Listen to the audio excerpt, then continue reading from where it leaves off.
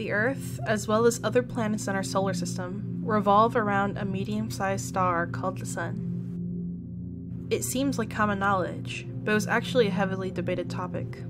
There were actually numerous amounts of theories that were proposed to explain our universe over the years, two of which were most widely accepted. One theory was proposed by Greco-Roman astronomer Ptolemy in the 2nd century CE, and the other by early Polish astronomer Copernicus in the 16th century CE.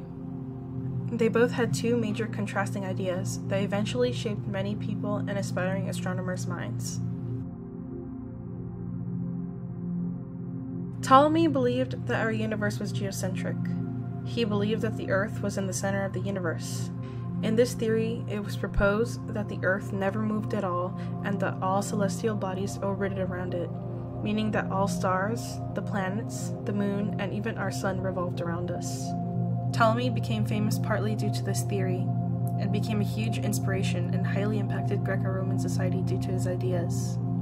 Before then, little was known about the universe, and Ptolemy helped to shape ancient astronomy. He was the only great astronomer of Roman Alexandria. Ptolemy's theory also made an impact in the church. During the 1500s, the church had authority over what society had faith in. After Ptolemy's discovery, it was the geocentric model. Their logic is that if we really did revolve around the sun, we would feel the movement and see the stars move as well. The geocentric theory made people sound special and superior as they were the center of the universe. His geocentric system was widely believed until the 16th century, when Copernicus proposed his theory of heliocentrism. Ptolemy's theory ultimately impacted many people and shaped the minds of many for around 1400 years.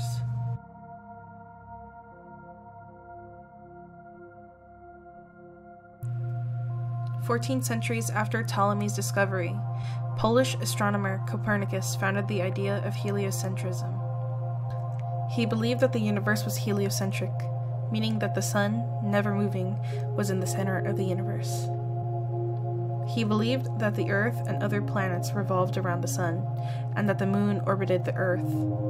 He also believed that distant stars were motionless, but everything ultimately pointed towards the sun when it came to the center of our universe. Copernicus's theory is ultimately very similar to how we see our universe today. There were a lot of things Copernicus was right about, but he was wrong about some things as well. For example, the sun is not the center of our universe.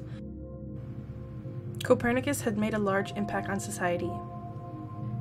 He was a contributor to one of many great discoveries made in the Renaissance era.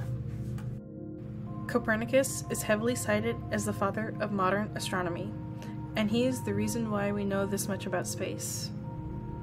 With the help of his theory, we are able to find out facts about our universe more accurately.